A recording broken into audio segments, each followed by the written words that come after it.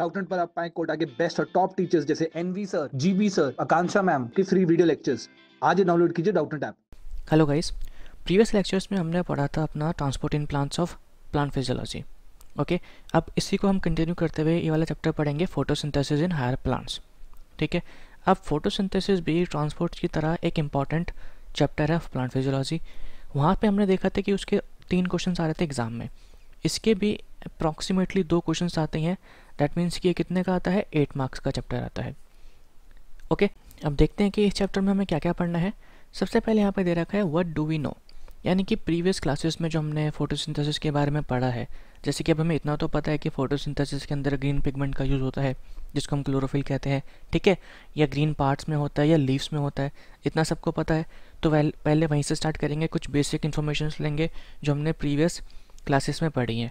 फिर हम देखेंगे अर्ली एक्सपेरिमेंट्स। तो देखो, हमारे बहुत सारे साइंटिस्ट थे जिन्होंने अपने एक्सपेरिमेंट्स के थ्रू हमें ये स्टडी करने में हेल्प करा कि ऑक्सीजन फोटोसिंथेसिस में इन्वॉल्व होता है, ठीक है, लाइट का इन्वॉल्वमेंट होता है, क्लोरोप्लास्ट कहाँ पे प्रेजेंट होते हैं और वेरियस चीज़ें। तो अर्ली एक्सपेरिमेंट्स में हम सारे वो चीज़ें पढ़ेंगे जिसने हमें फोटोसिंथेसिस की बेसिक चीज़ों को समझने में हेल्प करा। ठीक है, नेक्स्ट से रखा है where does photosynthesis takes place. तो अब हम यहाँ पे स्टडी करेंगे किसके बारे में, क्लोरोप्लास्ट वगैरह के बारे में। क्लोरोप्लास्ट के अंदर प्रेजेंट होता है अपना थाइलाकॉइड्स एंड स्ट्रोमा लैमेले और स्ट्रोमा। तो उसके अंदर फोटोसिंथेसिस अगर करता है तो बेसिकली अपने क्लोरोप्लास्ट के बारे में यहाँ पे हम स्टडी करेंगे। आगे दे रखा है कि how many pigments are involve in photosynthesis. तो अब क्लोरोप्लास्ट के अंदर एक ग्रीन कलर पिगमेंट होता है क्लोरोफिल। अभी हमको क्या पता है, बस क्लोरोफिल एक ही टाइप का होता है, लेकिन ऐसा नहीं है। क्लोरोफिल भी डिफरेंट टाइप्स के होते हैं, जैसे कि ए हो गया, बी हो गया, ठीक है, और भी अपने पिगमेंट्स होते हैं जैसे कि ज़ैंथोफिल्स, कैरोटीन। तो कौन कौन से पिगमेंट फोटोसिंथेसिस करवाते हैं उसके बारे में हम देखेंगे। ओके, नेक्स्ट टॉपिक है व्हाट इज़ लाइट रिएक्शन। तो लाइट रिएक्शन, देखो नाम से पता लगा लाइट, दैट मीन्स कि ये जो रिएक्शन है ये लाइट के ही प्रेजेंस में होगा, अनलेस ये रिएक्शन नहीं होगा। ठीक है, तो इस पोर्शन में हम स्टडी करेंगे फोटोफॉस्फोरिलेशन के बारे में कि कैसे अपने प्लांट्स लाइट एनर्जी को यूज़ करके एटीपी बना रहे हैं, रिड्यूसिंग पावर यानी कि NADPH2 बना रहे हैं। ठीक है, अब इनका क्या काम है एटीपी का और NADPH2 का, वो हम स्टडी करेंगे किसमें, डार्क रिएक्शंस में। और डार्क रिएक्शन देखो यहाँ पे अपने स्टार्ट होंगे, ये दे रखा है where ATP and NADPH used. तो अभी इसमें हमें क्या पता लगेगा, देखो लाइट रिएक्शंस वाले पोर्शन में कि cyclic and non cyclic photophosphorylation. अब ये बस टर्म समझ लो, आगे जाके डिटेल में इसको स्टडी करना ही है। ठीक है, अब इसके बाद दे रखा है इलेक्ट्रॉन ट्रांसपोर्ट सिस्टम। इसमें हम क्या देखेंगे कि जो ATP अपना बन रहा था इसके अंदर लाइट रिएक्शन के अंदर, वो बनता कैसे है। बेसिकली इसमें हम स्टडी करेंगे कीमोस्मोटिक थ्योरी के बारे में। अब कीमोस्मोटिक थ्योरी क्या होती है, उस थ्योरी से हम समझेंगे कि अपना ATP कैसे बन रहा है। अब आपने ATP एक बारी बना लिया, तो अब इसका यूज्ड कहाँ पे होगा, तो बेसिकली ये अपना यूज्ड होता है डार्क रिएक्शन में। अब डार्क रिएक्शन से बेसिकली बहुत सारे स्टूडेंट्स को ये लगता है कि ये जो रिएक्शन है अपना ये डार्क में ही होगा, यानी कि रात के टाइम पे ही होगा। देखो ऐसा नहीं है। डार्क रिएक्शन बेसिकली इसको इसलिए कह दिया है क्योंकि ये लाइट के बिना भी हो सकता है। लाइट में भी होगा, लेकिन अगर लाइट नहीं हुई तो भी होगा। तो उसको हम अगर प्रॉपर टर्म्स में कहें तो बेसिकली अपना एक लाइट इंडिपेंडेंट रिएक्शन है। ओके, तो बेसिकली इसको जो ये डार्क रिएक्शन का नाम दिया है हम आगे देखेंगे, वो एक मिसनॉमर है, यानी कि इनएक्यूरेट टर्म है। एक्यूरेट टर्म क्या होना चाहिए था, लाइट इंडिपेंडेंट रिएक्शन, क्योंकि लाइट पे कम्प्लीटली डिपेंडेंट नहीं होता, लाइट होगी तो भी होगा, नहीं होगी तो भी होगा। ओके, तो इसमें हम पढ़ेंगे C3 पाथवे जिसको हम कैल्विन साइकिल भी कहते हैं। फिर इसके अंदर स्टडी करेंगे C4 पाथवे।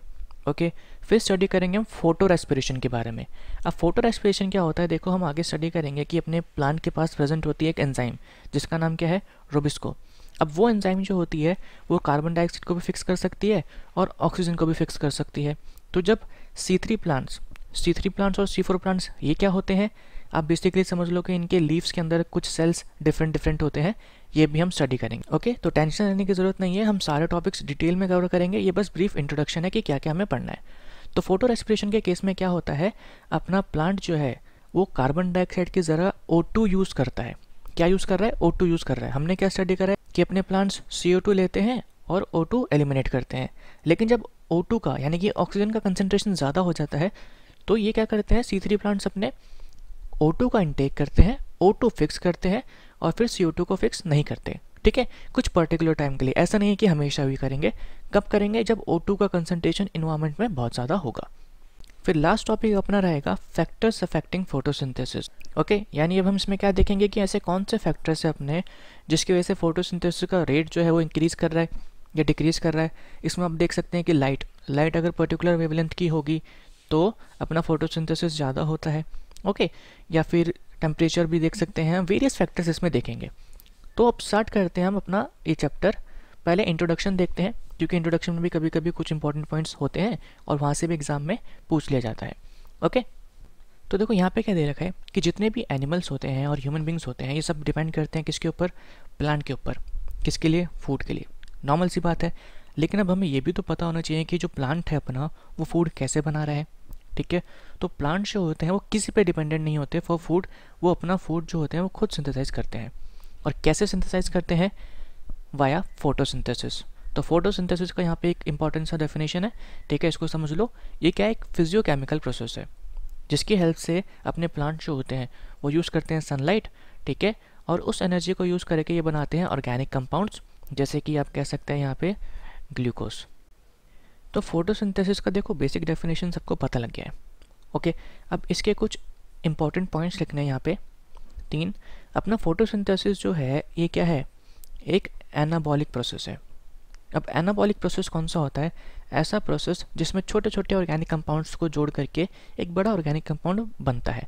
जैसे कि फोटोसिंथेसिस में हम आगे देखेंगे CO2 प्लस H2O, ठीक है, ये दोनों मिलके क्या बनाएंगे यहाँ पे? C6H12O6। रिएक्शन क्या होगी? 6 carbon dioxide, 12 molecules of water, यहाँ पे हमें क्या मिलेगा? ग्लूकोज मिलेगा, प्लस यहाँ पे 6 मॉलिक्यूल्स मिलते हैं वाटर के, प्लस ऑक्सीजन भी मिलता है। ठीक है, तो अब देख रहे हो कि दो छोटे छोटे ऑर्गेनिक मॉलिक्यूल से हमें क्या मिला? ग्लूकोज मिला। तो इसको हम क्या कहते हैं? Anabolic process. दूसरा क्या? ये है एक एंडरगोनिक प्रोसेस। अब एंडरगोनिक प्रोसेस कौन सा होता है? जिसको रिक्वायरमेंट होती है एनर्जी की। अब यहाँ पे एनर्जी कहाँ से मिल रही है? लाइट से मिल रही है। सिंपल सी बात है, यहाँ पे आप ट्रायंगल बना दो, डेट मीन्स की लाइट और सनलाइट। तीसरा इंपॉर्टेंट पॉइंट क्या है कि ये एक ऑक्सीडो रिडक्टिव प्रोसेस है, या कह सकते हैं ऐसी प्रोसेस जिसमें आपको ऑक्सीडेशन और रिडक्शन दोनों देखने को मिलेगा। अब ऑक्सीडेशन का मतलब क्या होता है? लॉस ऑफ इलेक्ट्रॉन्स, तो लॉस ऑफ इलेक्ट्रॉन्स भी होगा। रिडक्शन का मतलब कि गेन ऑफ इलेक्ट्रॉन्स। अब जब ये इलेक्ट्रॉन्स कोई कंपाउंड छोड़ेगा या निकालेगा तो जाहिर सी बात है कि कोई दूसरा होगा उसको एक्सेप्ट करने के लिए, तो यहाँ पे दोनों चीज़ें देखने को मिलती हैं। ठीक है, इसको भी हम आगे देखेंगे अपने लाइट रिएक्शन में कि कैसे ऑक्सीडेशन और रिडक्शन हो रहा है। यहाँ पे आपको वहाँ पे आपको मैं ज़रूर इन दोनों के बारे में समझाऊंगा। ठीक है, तो ये बेसिक फोटोसिंथेसिस के बारे में हो गया। आपको एग्जाम में ये डेफिनेशन पता होनी चाहिए, और ये क्वेश्चन आता है, ये 3 ऑप्शन दे देंगे और लास्ट में लिख देंगे ऑल ऑफ द अबव, तो आपको सेलेक्ट करना पड़ेगा all of the above. Okay, अब यहाँ पे एक छोटा सा बट एक काफ़ी इंपॉर्टेंट सा फैक्ट है। देखो, all living organisms form on earth ultimately depend on sunlight for energy. ठीक है, अब अपने देखो एनिमल्स जो हैं वो डिपेंड कर रहे हैं किस पे? प्लांट पे। किसके लिए? फूड के लिए। और फूड जो है वो प्लांट कैसे बना रहा है? सनलाइट की हेल्प से। तो हम कह सकते हैं कि अल्टीमेटली जितने भी लिविंग फॉर्म्स है सब किस पे डिपेंड करते हैं? सनलाइट पे डिपेंड करते हैं। ओके, आते हैं थोड़े इंपॉर्टेंट पॉइंट पे। तो यहाँ पे ये इंपॉर्टेंट पॉइंट है कि फोटोसिंथेसिस जो है अपना वो क्यों इंपॉर्टेंट है। सबसे पहली बात तो प्राइमरी सोर्स है फूड का।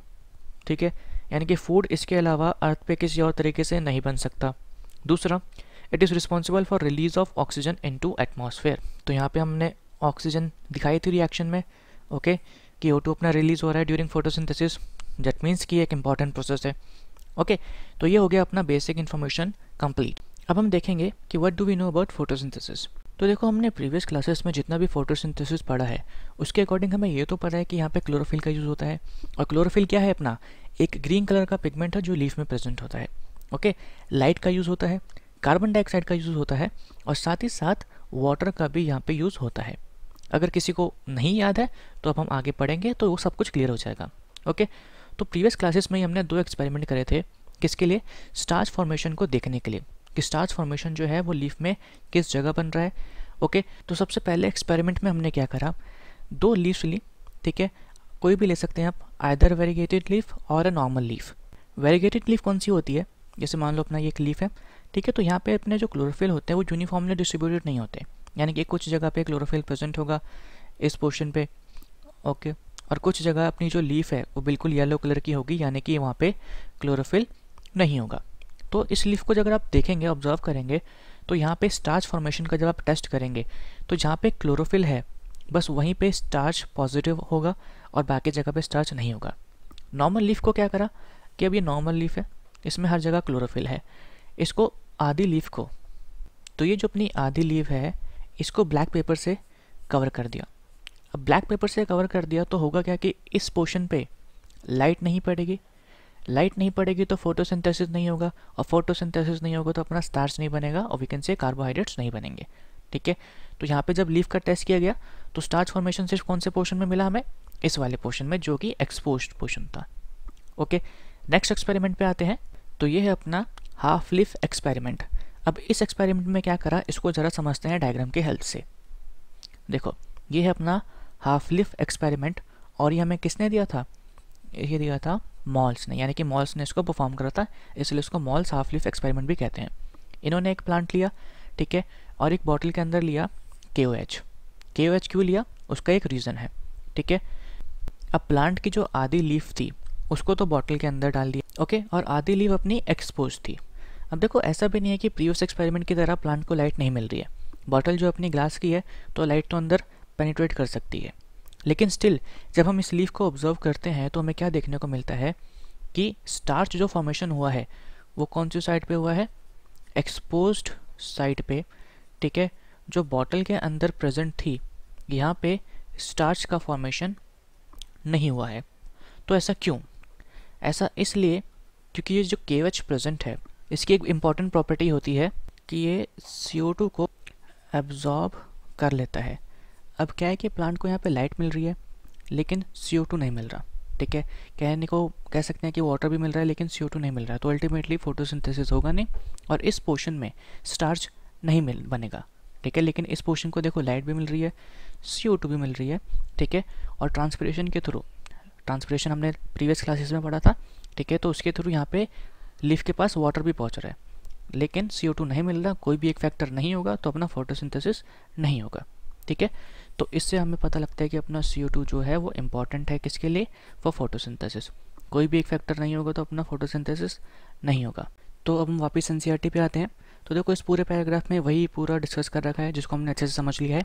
आप इसकी रीडिंग करके सब कुछ एक बार क्लियर कर सकते हैं। तो हम स्टडी करते हैं अर्ली एक्सपेरिमेंट्स। देखो ये वाला topic exam point of view से काफ़ी ज़रूरी है। ठीक है, सबसे पहले स्टार्ट करेंगे हम जोसेफ प्रेसले के एक्सपेरिमेंट से। एग्जाम में क्वेश्चन आता है कि ऑक्सीजन किसने डिस्कवर करी थी, तो इन्होंने ही डिस्कवर करा था ऑक्सीजन। ठीक है, अब कैसे डिस्कवर करा, देखो यहाँ पे इन्होंने लिए 4 जार्स। ठीक है, तो एक जार में इन्होंने माउस रखा और फिर कैंडल रखा। थोड़े टाइम बाद ऑब्जर्व क्या करा कि माउस और कैंडल दोनों ही ड्यू टू सफोकेशन उनकी डेथ हो गई है। अब इससे क्या पता लगा इनको कि जो भी एयर, मान लो उस टाइम ऑक्सीजन नहीं थी, तो जो भी एयर अपना यहाँ पे था उसको कहीं ना कहीं माउस ने और कैंडल ने यूटिलाइज कर लिया, अल्टीमेटली वीकेंड से उसको डैमेज कर दिया और फिर बाद में सफोकेशन से इनकी डेथ हो गई। ठीक है, अब सेकंड पार्ट में इन्होंने क्या करा, सेम माउस को, माउस तो ऑब्वियसली दूसरा होगा, और कैंडल को प्लेस करा किसके साथ, एक प्लांट के साथ। और जब इस बारी थोड़ी देर बाद रिजल्ट ऑब्जर्व करे तो हमारे कैंडल भी बंद कर रही थी, ठीक है, और माउस भी अलाइव था और प्लांट भी नॉर्मल था। इससे क्या पता लग रहा है कि प्लांट जो एयर यहाँ पे डैमेज हो रही थी उसको कहीं ना कहीं रिप्लेस कर रहा है, यानी कि बना रहा है और वीकेंड से रीस्टोर कर रहा है।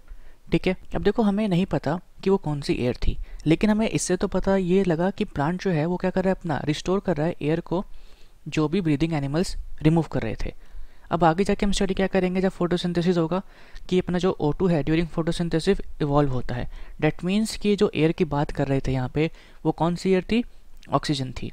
ओके, आपको उस पूरे पैराग्राफ में कुछ याद नहीं रखना, बस इतना याद रखना है कि कौन सा साइंटिस्ट था जिन्होंने ये रिवील किया कि कोई एक एयर है वो एसेंशियल है फॉर एनिमल्स। ठीक है, और उस एयर को हम क्या कहते हैं, ऑक्सीजन कहते हैं। तो बेसिकली ऑक्सीजन जो है अपनी वो एसेंशियल है फॉर एनिमल्स। ओके, अब इसके बाद एक और इम्पॉर्टेंट एक्सपेरिमेंट यहाँ पे आता है और वो एक्सपेरिमेंट है किसका, जैन इंजनहाउस का। अब इन्होंने क्या करा, सेम एक्सपेरिमेंट करा, ये साला सेम एक्सपेरिमेंट करा। प्रिस्ले ने क्या करा था कि जो एक्सपेरिमेंट थे दोनों के दोनों परफॉर्म करे थे लाइट में। जैन इंजनहाउस ने क्या करा, एक बार एक्सपेरिमेंट परफॉर्म करा डार्क में, ठीक है, और एक बार ही एक्सपेरिमेंट परफॉर्म करा सनलाइट में। अब देखो हमें बेसिक सी चीज़ पता है क्या, कि जो लाइट है वो अपनी एसेंशियल होती है फॉर फोटोसिंथेसिस। दैट मीन्स कि लाइट जब होगी तो फोटोसिंथेसिस होगा और ऑक्सीजन बनेगा, लेकिन डार्क के टाइम पे लाइट नहीं होती, ऑक्सीजन नहीं बनेगा। तो अल्टीमेटली जॉन इंगनहाउस ने क्या ऑब्जर्व करा कि जो अपना सनलाइट है, ठीक है, वो एसेंशियल है फॉर फोटोसिंथेसिस। क्यों? क्योंकि जब इन्होंने ये दोनों एक्सपेरिमेंट्स ऊपर वाले जब डार्क में परफॉर्म करे तो अपना जो माउस और कैंडल नीचे वाले केस में भी उनकी डेथ हो गई। क्यों? क्योंकि यहाँ पे भी ये डार्क में परफॉर्म कर रहे हैं और प्लांट जो है अपना डार्क में ऑक्सीजन लिबरेट करेगा नहीं, ठीक है। लेकिन जब उन्होंने लाइट के अंदर दोनों एक्सपेरिमेंट्स को परफॉर्म करा तो उनको सेम रिजल्ट्स मिले, किसकी तरह? प्रिस्ले की तरह।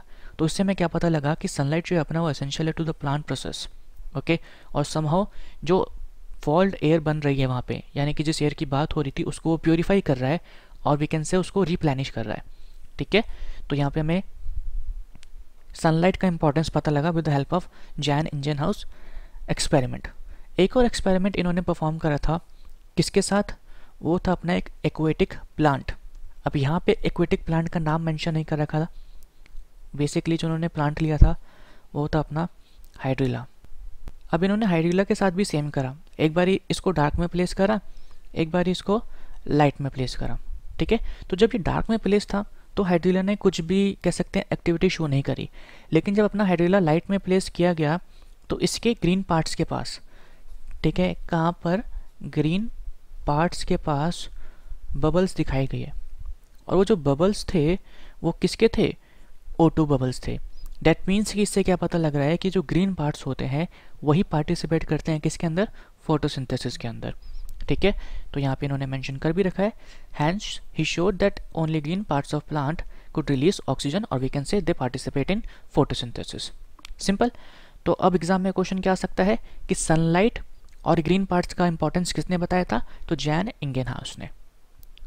नेक्स्ट अपने जो साइंटिस्ट थे वो है जूलियस वॉन सैक्स, ओके। अब सैक्स के जो एक्सपेरिमेंट थे बेसिकली यहाँ पे डिस्कस नहीं करे गए हैं, बस उनकी डिस्कवरी कि उन्होंने क्या क्या डिस्कवर करा है उसको शो करा है। तो 1854 में इन्होंने डिस्कवर करा था क्या, कि जो ग्लूकोज अपना बन रहा है, ठीक है, प्लांट में जो ग्लूकोज बनता है वो यूजुअली स्टोर किया जाता है किस फॉर्म में? स्टार्च की फॉर्म में। स्टार्च क्या है अपना? एक डायासैकेराइड है, ओके। और ये किससे बनता है? ये बनता है दो ग्लूकोज के मॉलिक्यूल से, यानी कि जैसे ही प्लांट दो ग्लूकोज मॉलिक्यूल्स बनाता है वो दोनों आपस में कंबाइन कर जाते हैं और क्या बना देते हैं? स्टार्च बना देते हैं। दूसरी इंपॉर्टेंट बात इन्होंने क्या बताई कि अपना जो ग्रीन पिगमेंट क्लोरोफिल जो हेल्प करता है किसके अंदर? फोटोसिंथेसिस के अंदर, ठीक है। ये देखो, the green substances in plants chlorophyll वो प्रेजेंट होता है किसके अंदर? स्पेशल बॉडीज़ के अंदर, और उन स्पेशल बॉडीज़ को बाद में क्या कहा गया? Chloroplast, okay. तो अल्टीमेटली क्लोरोप्लास्ट की डिस्कवरी भी किसने करी? जूलियस ने करी, ओके। और नेक्स्ट इंपॉर्टेंट पॉइंट, जैसे कि ऊपर वाले एक्सपेरिमेंट में, इंगनहाउस एक्सपेरिमेंट में हमें पता लगा था कि ग्रीन प्लांट्स के पास ही ऑक्सीजन का लिबरेशन हो रहा है, ऐसे इन्होंने क्या बोला कि ग्रीन पार्ट्स के जो होते हैं प्लांट्स के वहीं पे ग्लूकोज बनता है। डेट मीन्स कि दोनों ने सेम बात कही लेकिन इनडायरेक्ट मैनर में कही। दोनों ने क्या बोला कि फोटोसिंथेसिस ग्रीन पार्ट्स में ही हो रहा है। उन्होंने ये कैसे बताया? ऑटो लिबरेशन की हेल्प से। इन्होंने कैसे बताया कि वहाँ पे ग्लूकोज का फॉर्मेशन हो रहा है, इस तरीके से, ओके। अब नेक्स्ट एक्सपेरिमेंट है अपना TW एंगलमैन का। अब ये भी एक इम्पॉर्टेंट एक्सपेरिमेंट है, ठीक है। इसको हम थोड़ा समझेंगे डायग्राम की हेल्प से। इन्होंने यूज़ करा अपना एक फोटोसिंथेटिक एल्गे जिसका नाम क्या था? क्लैडोफोरा। तो यहाँ पे क्लैडोफोरा यूज़ हुआ था, साथ ही साथ इन्होंने यूज़ किए थे एरोबिक बैक्टीरियास। अब यहाँ पे क्या किया, देख, मान लो यहाँ पे अपना एक टेस्ट ट्यूब है, ओके। अब इस टेस्ट ट्यूब के अंदर ग्रीन एल्गे प्रेजेंट है, यानी कि अपना क्लैडोफोरा। तो ये हो गया अपना ग्रीन एल्गे, ठीक है। साथ ही साथ इसमें प्रेजेंट है अपने एरोबिक बैक्टीरियास। एरोबिक बैक्टीरियास कौन से होते हैं? जो यूज़ करते हैं ऑक्सीजन। तो यहाँ पे अपने एरोबिक बैक्टीरियास हो गए। अब इन्होंने प्रिज्म के थ्रू, यहाँ पे मान लो प्रिज्म प्लेस कर दिया, यहाँ से अपनी वाइट लाइट आ रही है, ये है वाइट लाइट, ओके। तो प्रिज्म के थ्रू इस वाइट लाइट को इन्होंने 7 कलर्स में क्या कर दिया? स्प्रेड कर दिया।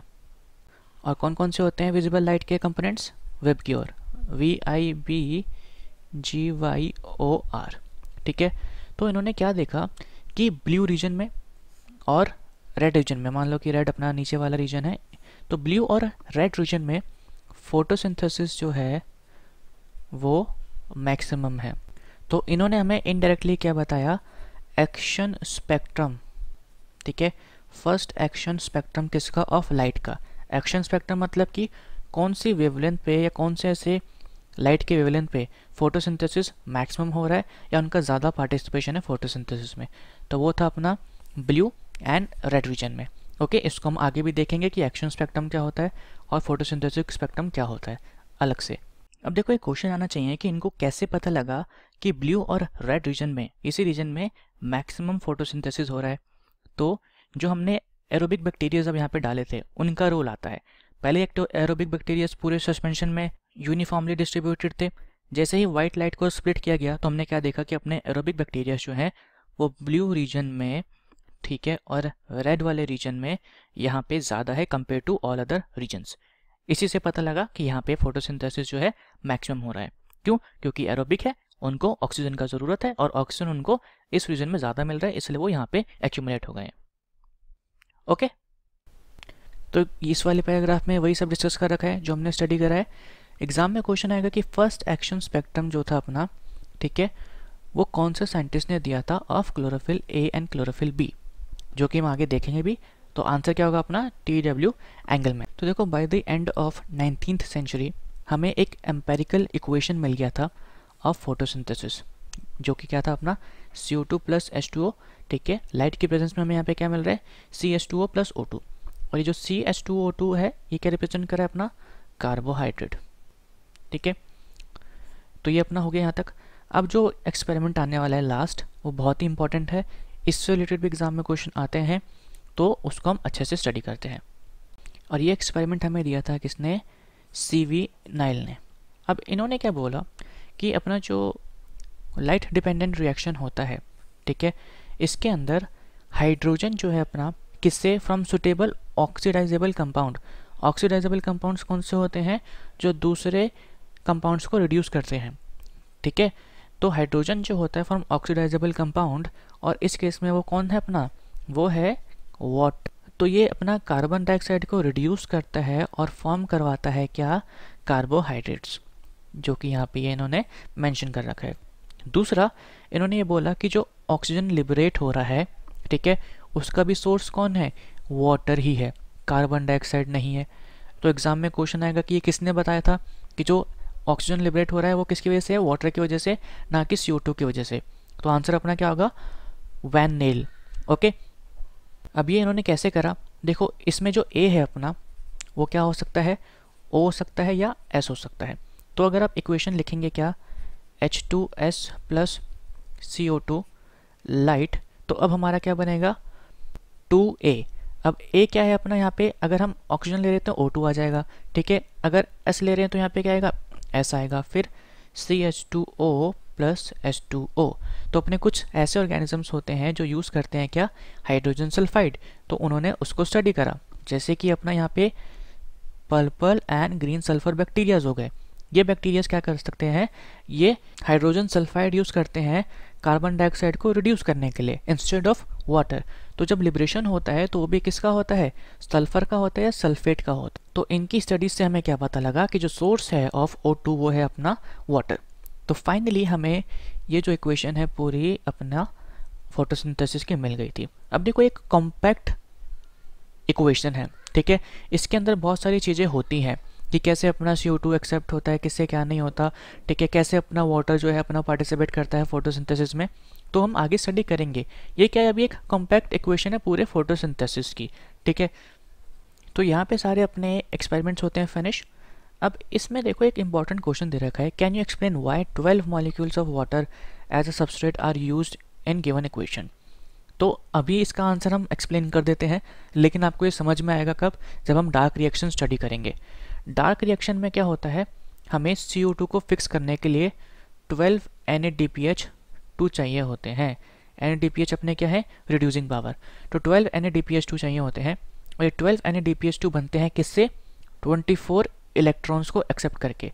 अपना होता है NADPH प्लस, ये एक्सेप्ट करता है क्या 24 इलेक्ट्रॉन्स प्लस 24 प्रोटॉन्स, तो हमें यहाँ पे क्या मिलता है 12 NADPH2, यहाँ पे भी लिख दो 12।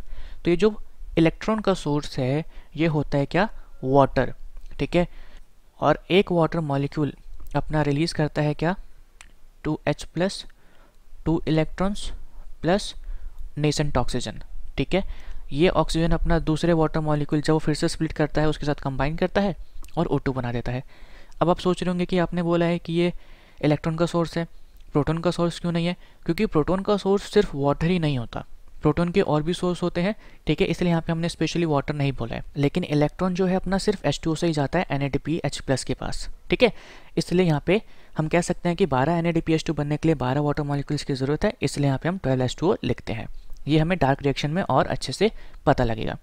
इस टॉपिक को और वी कैन से इस वीडियो को ख़त्म करने से पहले हम एक और चीज़ यहाँ पे समझ लेते हैं। एंगलमैन के एक्सपेरिमेंट में हमने क्या पढ़ा था कि ब्लू और रेड रीजन पे फोटोसिंथेसिस मैक्सिमम हो रहा है, ठीक है। तो अब देखो होता क्या है कि अपनी जो विजिबल लाइट है उसकी वेवलेंथ कहाँ से कहाँ तक होती है 390 से 760 नैनोमीटर। लेकिन जो फोटोसिंथेसिस के लिए यूज़ होता है अपना लाइट, ठीक है, वो कहाँ से कहाँ तक यूज़ होता है 400 से 700 नैनोमीटर, ठीक है। तो बेसिकली ये ब्लू से लेके रेड तक का है। इसको हम क्या कहते हैं PAR, यानी कि photosynthetically active radiation, okay. Exam में सिंपल सा क्वेश्चन आता है कि PAR में वेवलेंथ जो होती है वो कहाँ से कहाँ तक होती है, तो 400 to 700, दैट्स इट। यहाँ पे अपना ये कॉन्सेप्ट होता है। पूरा वीडियो कंप्लीट। नेक्स्ट पार्ट में हम स्टडी करेंगे further topics. Thank you so much.